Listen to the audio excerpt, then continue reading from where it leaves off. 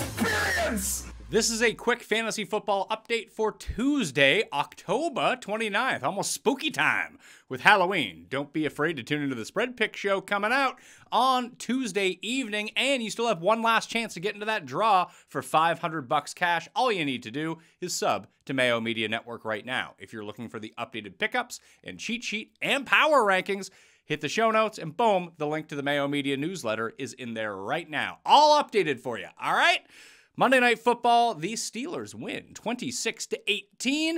Tyrone Tracy Jr. suffers a concussion towards the end of the game, thus thrusting Devin Singletary back in to the starter's role for the New York Giants. Tracy looked amazing in this game and completely dominated the backfield usage for the Giants. So if he's able to pass protocol, then he'll play next week and he'll be an auto start for your team. But being that it was on Monday Night Football, he's a rookie and rookies have been missing a lot of time, at least a game with a concussion anyways. I would not expect him to play in week number 9. So if Singletary was dropped, you can go pick him up, make him a fringe start for week 9, but he's not an auto start like Tracy would be. On the other side of the ball, Russell Wilson looked fine again.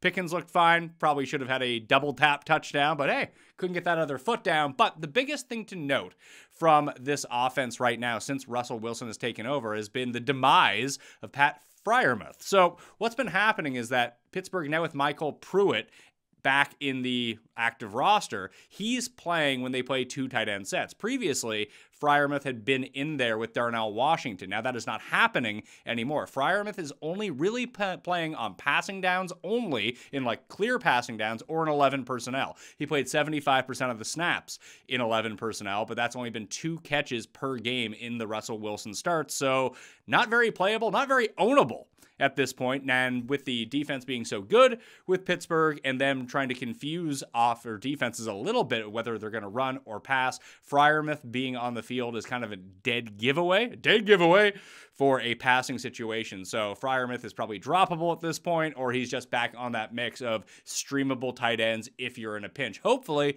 you're not in a pinch and you don't need to play Freiermuth every single week.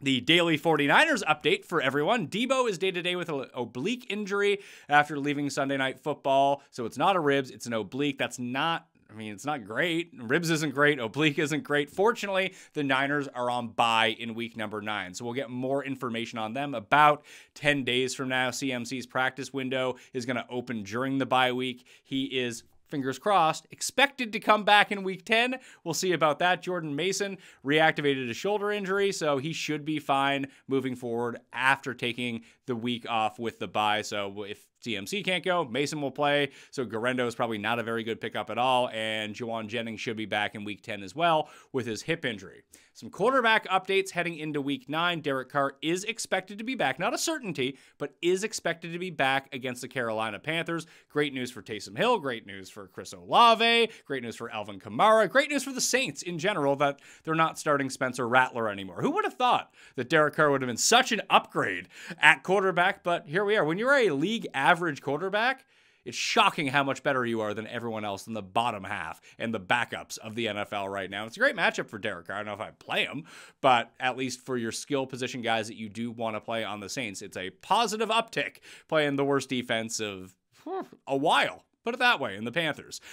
Jordan Love has a groin injury. He's day-to-day. I don't think he's going to play in week 9 with the Packers going on bye in week 10. If you have aspirations of winning the Super Bowl or at least being competitive, having a healthy Jordan Love is paramount to that. So putting him back out there, not nearly 100% against this Lions team, it's probably not the route you want to go. He's obviously not officially out, but that's the way that I'm leaning right now. When I put out the rankings on Wednesday afternoon, you can sub to that in the newsletter, get them sent to you, and I'll try to break them down a little bit on Thursday as well. Jordan Love, unless we are told that he is for sure starting, is going to be out of those rankings, and it will affect the Green Bay players. Otherwise, Malik Willis will end up being the starter. Not actually a bad spot start for Malik Willis fantasy purpose-wise, because if Detroit continues to score at the rate that they've been scoring, then all of a sudden Malik Willis will have to pass or run or do whatever the hell he has to do. And we saw that Mason Rudolph was able to put up yardage. The fantasy points didn't quite translate, although he did run an RPO, which was hilarious. And it worked.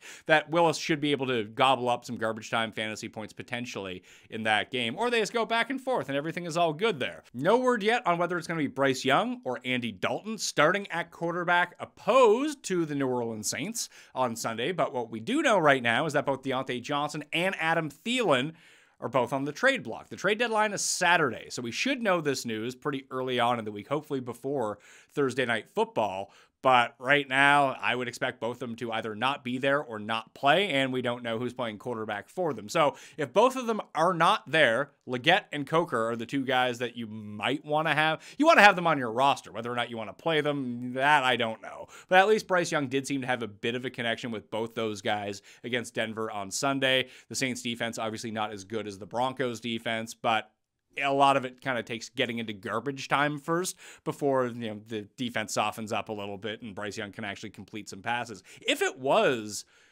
Andy Dalton, then both of those guys could end up having a little bit more value, but we'll wait and see what happens with Johnson and Thielen. Just keep those guys on your radar right now. If Thielen was dropped in your league, maybe go spec pick him up for free because he might get traded to a absolutely fantastic destination. If not, you can just drop him again, but there's a chance he gets thrust into an offense that can actually move the ball a little bit, which would be nice, for fantasy purposes, and that's what we're here for, your fantasy team. More quick updates going through everything. DK Metcalf is optimistic to return in week number 9. Brian Thomas was being talked about to miss 2 to 4 weeks with his chest injury, and now he's day-to-day all of a sudden. No clue what's going on with him. I'm guessing he sits, but we'll see. Obviously, Christian Kirk out for the season. Parker Washington would be the pickup there right now, unless Gabe Davis can miraculously come through his shoulder issue if he plays. I mean, both those guys right now, if they're going to be thrust into starting roles, are worth a spec pickup if you play in deeper formats. T. Higgins is day-to-day with his quad injury.